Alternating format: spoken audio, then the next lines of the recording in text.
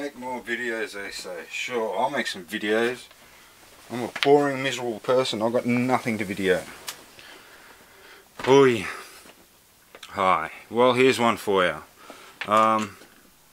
Yep, this was trash. Found it in the rubbish. Can't afford to buy things like this for myself. So I thought, whoa, cool. Anyway, got it home. I'm like, now what? Didn't really have anything else. This is all that was there. And flipped her over. This is a Stirling, by the way. That's an ALDI vacuum cleaner. And on here it said 14 volts with an adapter of 24 volts 1 amp. So I got me a 24 volt 1 amp adapter with the right cord and plugged it in for like overnight. Turned it on the next morning, lasted like 2 seconds. Tried it again, charged it up for like 12 hours or something. Same thing, it didn't last. And I'm like, what do I do? This is like rubbish. I can't, you know, afford to go buy one. So what I did was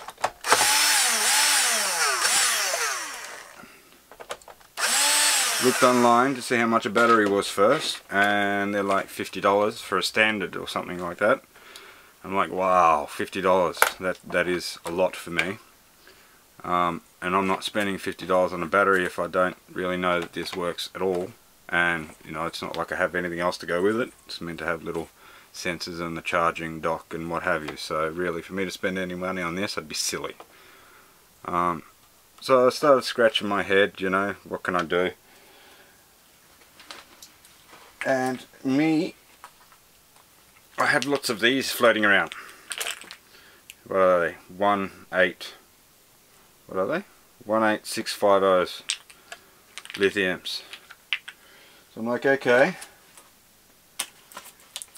let's see what this battery is like. I took the battery out and I did that to it. It was a risk, but I figured I might as well destroy it because I wasn't getting anything out of it. It was no good anyway. And I figured best to destroy it so I can confirm how they run and if there's anything inside. So I've pulled it apart, counted my cells, and this is what I have done. That's my lithium upgrade. What I've done is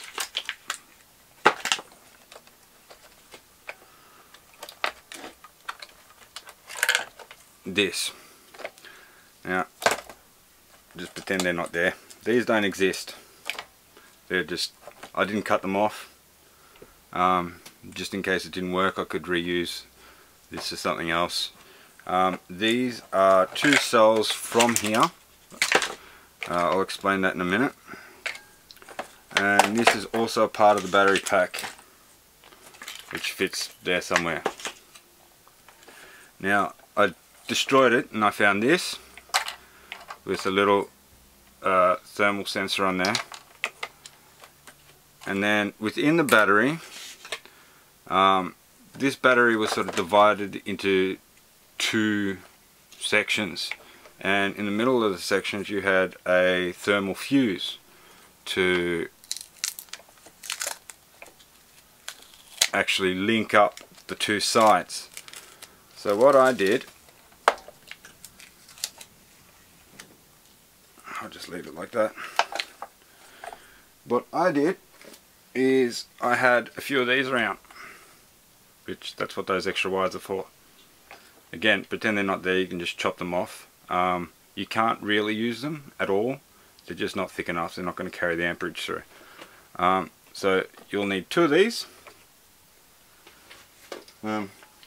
and 4 batteries, and so I suppose some tape would be handy, and 2 wires which I had just floating around in my scrap wire pile.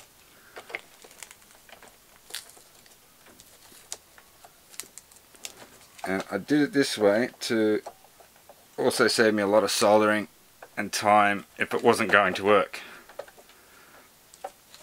Whatever. Maybe I'll get the other one out.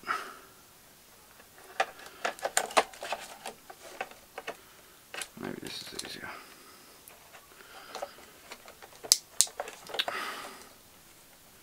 Yeah, she's not going to work for me, is it?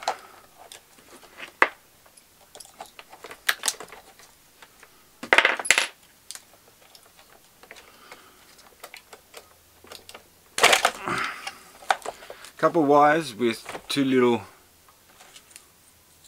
can you see it, the rings on them, so you can put a screw on it and it screws onto a board or whatever. All I did was pass these through the little holes in the back of the board box and sit them in place, which you can't see, just in there. So it's resting under the spring, got a firm connection, it ain't going anywhere.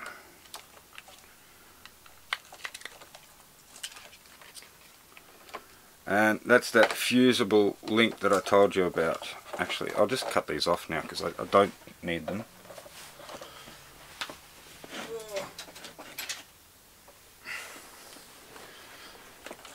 And again, one at a time because they are connected. There we go. There we go. And there. And there. Yeah.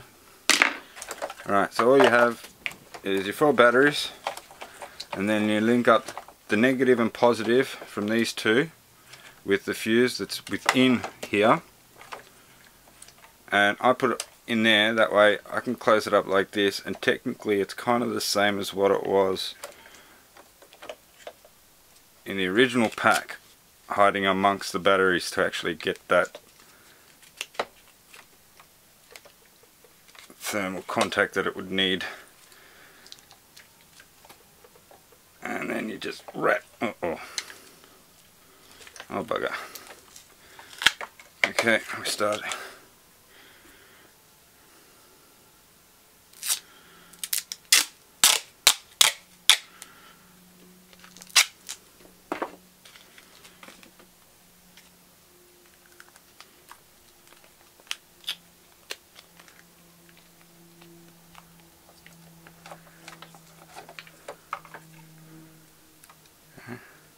So again, the fuse is sitting in between those batteries there, just enough space for it. And yes, I do recommend you put all of this back in because, you know, safety, you don't want to wake up to a house on fire or anything like that. I have tested it, and that is the only reason why I'm putting this online, because I know it works. I still probably wouldn't leave it unattended charging. You know, you really shouldn't leave anything unattended.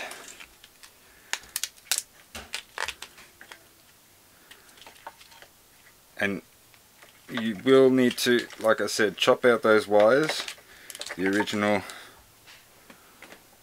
those ones, because they just don't have the amperage. You need to put in some thicker wires. It's up to you whether you do what I did and just find some wires with some little ends on them and just slip them in, or solder it up. And then this is purely to make contact within there. Also, I have done this because it spaces it out perfectly, jams it in there nicely, and gives it no wiggle room. Also, by doing it this way, these two batteries are not connected in any way.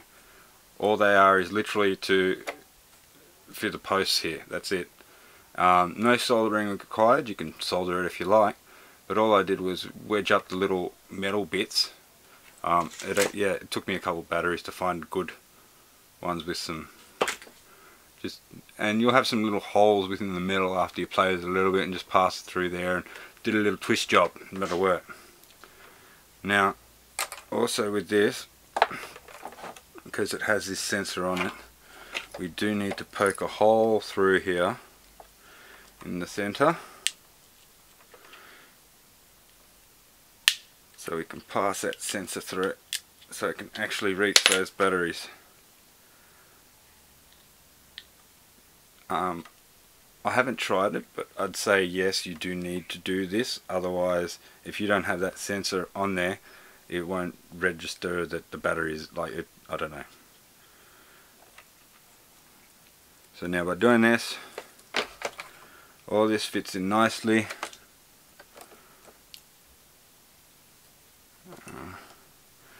I don't remember how I had this.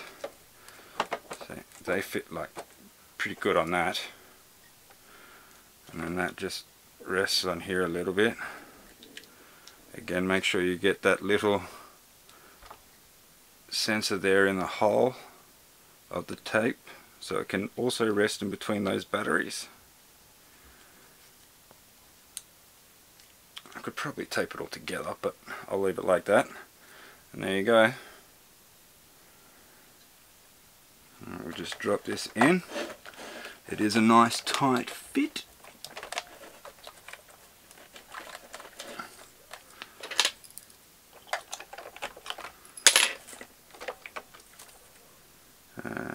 Yeah, I'll put this in right.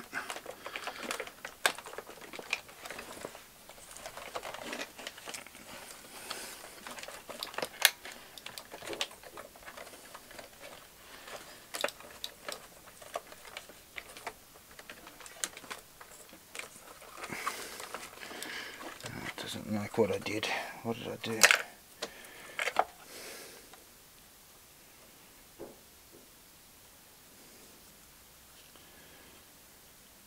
Let's try to hit them on the other side. Oh.